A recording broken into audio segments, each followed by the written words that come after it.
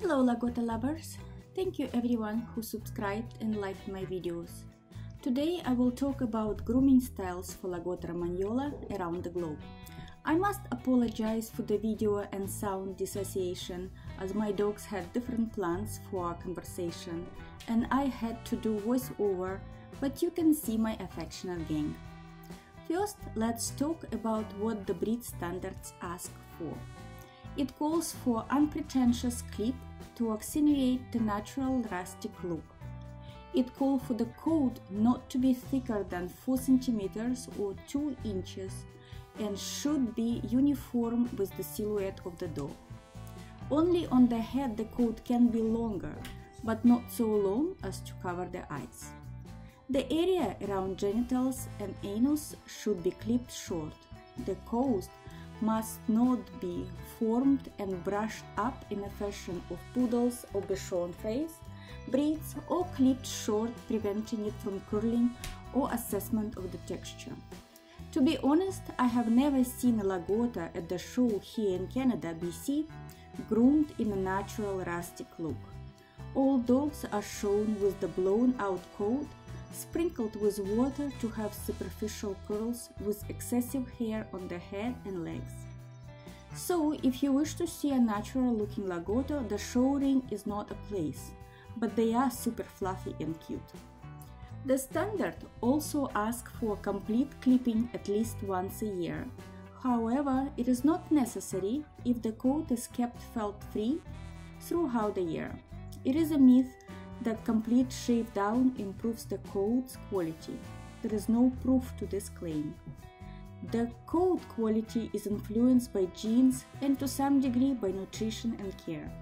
But if the breeding pair have quartz-looking hair, offspring most likely will have similar features to the coat, and no number of complete clippings are going to change that.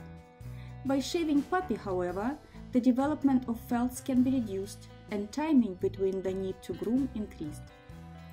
So now we went through the breeding standards, we can talk about how Lagotto groomed in real life.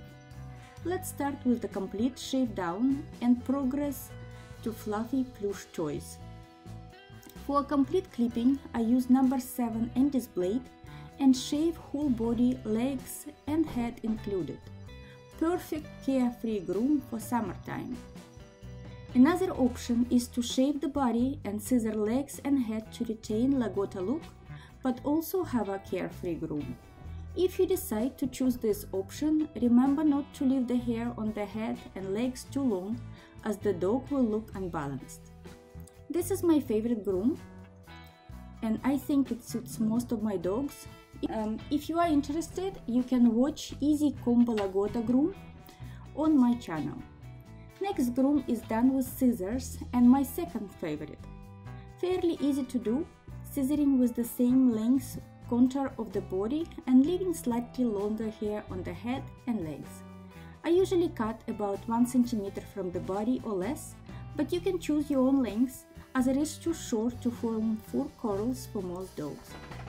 A fancier groom would have a longer coat but no more than 4 cm, and some call for different lengths for different parts of the body. I'm including a picture regarding that, but in my opinion, there is nothing natural and rustic about exaggeration of the lines of the dog. However, if done right, with good overall balance, the dog looks very beautiful.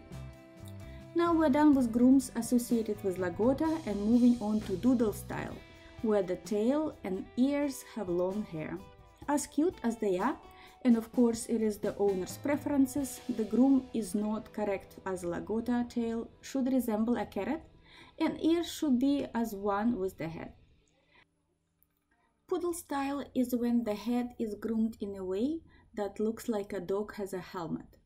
There are a lot of strange looking Lagotto coming out of the grooming salons, but hopefully as these dogs become more popular, the groomers will learn the principles of Lagotto groom. If you found this information useful, please like it and share if you know someone who needs this info. Thank you for watching. Have a great day.